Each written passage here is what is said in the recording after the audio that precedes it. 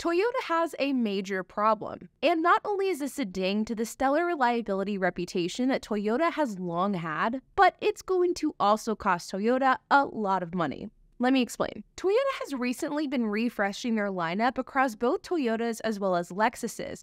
And while there are many good things that come along with a refresh and new vehicle generations, like updated interior, new styling, a fresh look, the downside is that along with major refreshes, which is exactly what Toyota has been doing, potential issues can also arise, like quality control issues and recalls. In fact, there is a long-standing belief across seasoned automotive buyers that you shouldn't buy the first year in a refreshed or new generation car, because this is the year where cars, even from the most reliable automakers, are most likely going to have quality control issues, recall problems, and just kinks that haven't been worked out yet. You can view it sort of like a test dummy of sorts. If you buy the first year of a new generation, you are in some ways a test dummy for how the durability of the vehicle will stand to everyday use. And for some Toyota customers, they are finding out that their relatively new vehicles aren't withstanding and upholding to everyday use very well. In 2022, the Lexus LX and the Toyota Tundra were completely redesigned, not only with new body style and interior features, but also with new engines. The second generation of the Tundra, which ran from 2007 to 2021, had a 4-liter V6 option and a 5.7-liter V8 option.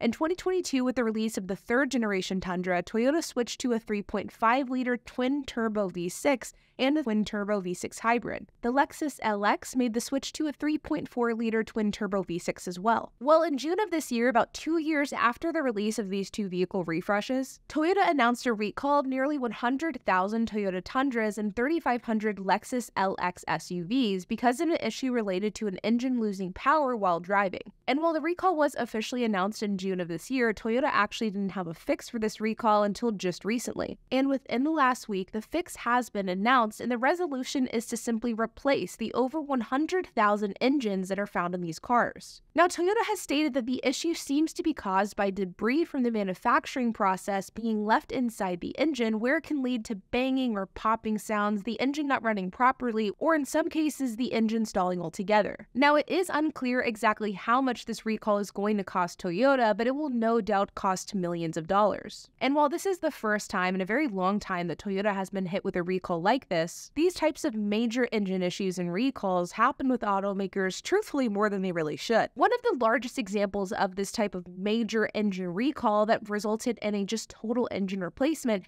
comes from Hyundai, and this is actually one that I have personal experience with.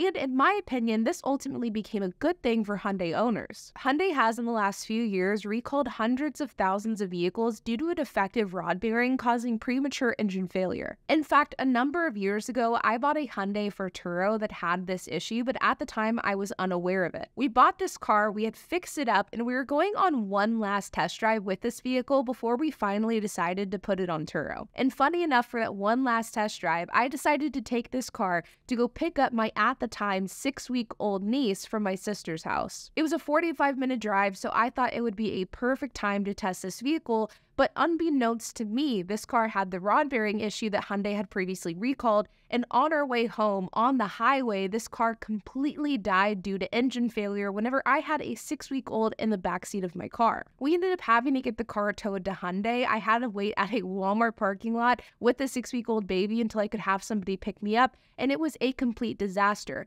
But everything turned around whenever we ended up learning about the rod bearing recall. We ended up getting the engine completely replaced by Hyundai for 100% free. And to this day, this car is still running on Turo, and it does it extremely well, despite the fact that it's becoming a high mileage vehicle because the engine is still relatively new. And since running into this issue with this Hyundai Sonata, we have since purchased another Hyundai Sonata, multiple Hyundai Tucsons, and a Hyundai Elantra, all of which either are cars that qualify for this engine replacement or they've already had their engines replaced under this recall. But Honda has also had similar types of recalls in the past, and I'm sure Toyota will not be the last manufacturer to have this either. Now, what this means for Toyota long-term, truthfully, probably isn't that much. The Toyota Tundra and the Lexus LXs that are affected by this will get fixed, and that will be that. But it does bring up the valuable question of what does this mean for new generation vehicles that Toyota has recently released or that they have in the pipeline for the coming coming months. For example, the Toyota Tacoma, Toyota Land Cruiser, and the Toyota 4Runner, as well as the Lexus GX. These are all vehicles that have either recently had or are about to have a refresh and are about to be released to the general public, and these are cars that have had massive redesigns, not just aesthetically, but also mechanically as well. And I do wonder if this is going to mean that maybe these owners of these new vehicles that are coming out or have just come out will also run into similar issues in a year or two. And will this issue with the Tundras and the Lexus LX, will it give these future buyers of these other products less confidence in Toyota for this first year of the newest generation? And truthfully, I think that that's a question that nobody really knows the exact answer to. But I do think that this most recent recall with Toyota brings up a really frustrating and important topic regarding recalls with automakers. And that's the fact that it feels as though recalls, especially major recalls, are happening left and right with automakers more and more. We of course have this recall with Toyota and Lexus that's hitting cars right now, but in addition to this engine recall, Toyota also has an airbag recall that's affecting the Grand Highlander and the Lexus TX, which is affecting 145,000 cars. Kia has 460,000 Kia Tellurides recalled due to a fire risk, and this is after Hyundai had hundreds of thousands Tucson, Sonatas, and more recalled due to a fire risk last year through the beginning of this year with a recall with no remedy. I had 3 cars affected by this, and this recall has affected more than 3.4 million vehicles, most of which haven't been fixed as of spring of this year. Earlier this year, the Ford Bronco and the Ford Escape were recalled for a fire risk as well. The Jeep Renegade currently has a recall with no remedy. Tesla just announced a recall of over 1.8 million vehicles due to a hood latch assembly failing and causing the hood to potentially fly open. And according to Carfax, the number of do not drive or park outside recalls have increased by 65% in the last year, with 4.2 million cars affected by either a do not drive or a park outside recall. It just feels as though recalls are absolutely hammering the automotive industry, and you have to ask yourself, are these recalls due to the fact that safety standards are getting more strict and thus recalls are easier to get? Or is it because the quality of these vehicles is truly declining and these issues that really should have been caught just simply aren't, and thus it results in a massive recall? And I do think that this recall issue does give consumers, or at least it should give consumers, a bit of a pause whenever it comes to buying a new car, of trying to figure out, okay,